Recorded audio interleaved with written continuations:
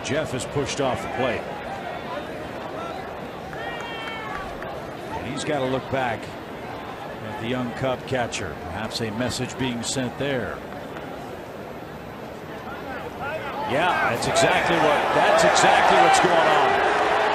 The entire Cubs infield's coming in, and Jeff Francoeur is looking at young Wilson Contreras. The Cubs had 3 hitters plunked in this game. Control. Now Ramirez. That ball's not even close.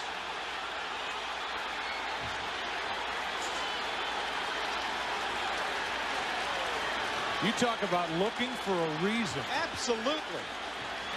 Runner on second base. Jones will go towards third base. Donaldson, who's going to tag him, and gets the out. And Manny Machado didn't like it, and they're having words. Machado slammed the helmet down. He thought that Donaldson hit him a little too hard. Bobby Dickerson moves in to get Machado out of there.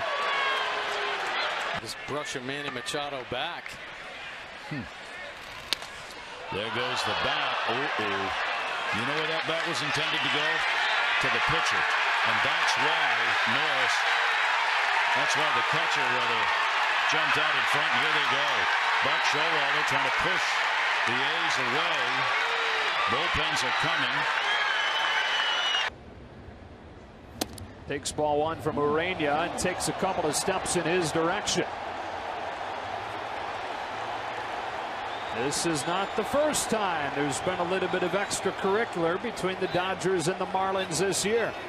You can understand why Puig takes exception to it. Puig chases to end the game. Glover gets him with a sharp slider that bites down and away. And the Dodgers leave the tying run at second. Now Puig and Glover come together for some reason. Morrison sends one into left center field, slicing on Pilar, but he's there running under it to make the catch. A couple quick outs right here for the right-hander Stroman. And Morrison having some words with somebody out there. That's to the backstop, and that's the second time that they've gone up and in on Yadier Molina. And you can see he's screaming at the Cubs dugout. What he's saying is, you know, it's one thing, and now our home plate umpire. By 6. High in time, look out. And Jew, a little bit upset with Chris Sale. In this kind of a game, I don't think Sale's